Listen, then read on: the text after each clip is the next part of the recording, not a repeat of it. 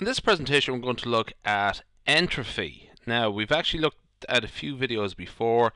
This is in particular what we're going to look at in this case is conditional entropy and also mutual information.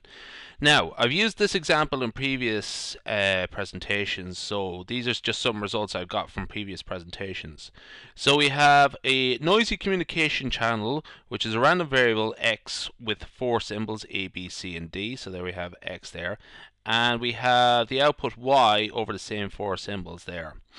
So the marginal entropies for x and y are as follows: 2 bits and 1.75 bits. And in another video we've seen that the joint entropy of x and y is 3.375 bits. Okay, so those are all the important pieces of information that we're going to need for the rest of this presentation. So moving on. So the question is, what is the conditional entropy of y given x given y, and the mutual information of x and y. So those are the three calculations that we are going to carry out. So let's look at that there. So let's look at the first two.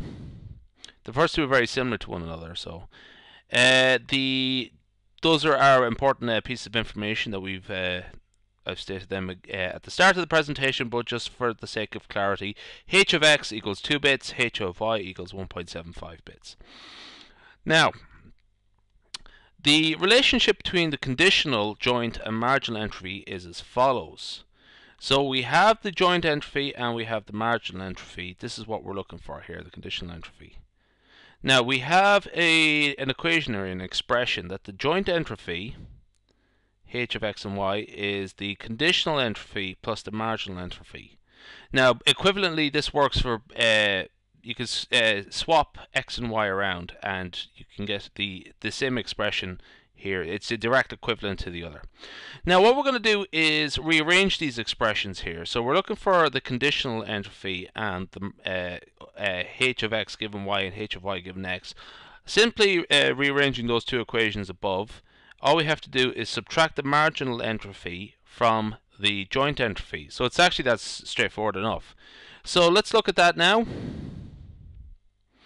Where do I have it done? In a sec. Here we go. So in the first case we have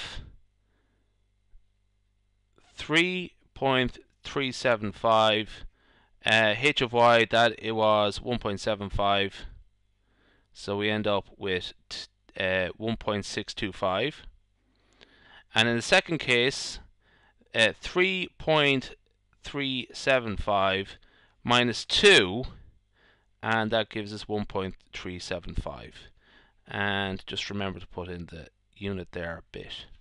Okay, so those are our calculations. Straightforward enough really.